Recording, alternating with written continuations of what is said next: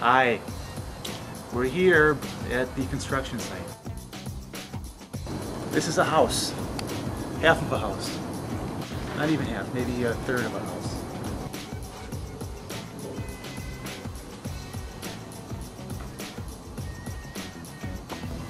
Well, we're in the basement. You just came in the walkout basement door. So this is just the left side of the house.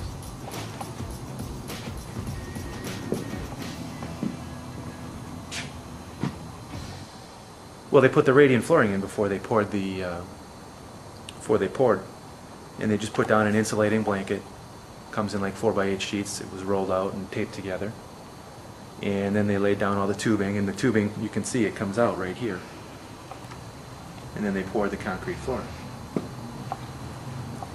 So eventually this will be hooked up to the boiler or hot water heater that heats all the water that runs underneath the floor. We're standing on ladders. We're actually in the basement.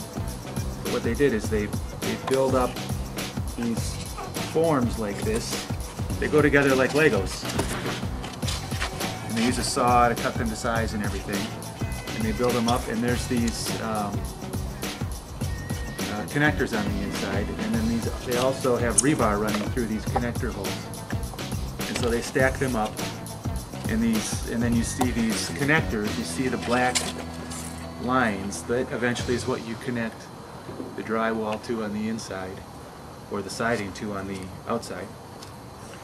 So they stack them up like that, they connect them all together, and they had braces up so that they didn't explode when they poured the concrete. If you look down so you can see where they poured the first floor foundation. And then these styrofoam forms just stay in place. They act as insulators. They're building the first floor deck here now. As you can see all the joists going up. But then once they get that built, then they just continue on with the building up these arch forms for the first floor of the house. And they have all this rebar here because that when they pour the second floor, that'll tie the two floors together. Then that gives the second floor some stability and connection with the first floor. But you can see when they built these forms, they put this wood around the window, and then they leave it's open right here, so that supports the concrete when they pour the concrete on the sides, and then they pour it right down here in the middle of the window too. And then they leave this wood in, and that's what you attach the window to. When they waterproofed, they just came in, they had a truck with a trailer that they just backed up with a little machine about this big. And they just ran a hose around here and pumped it and just sprayed it, just like they were spraying the house down. And that was really it. And then they put this like fabric type insulation on top of that, I think mostly to protect the house when they backfill, so that the rocks and whatever don't gouge into the arcs.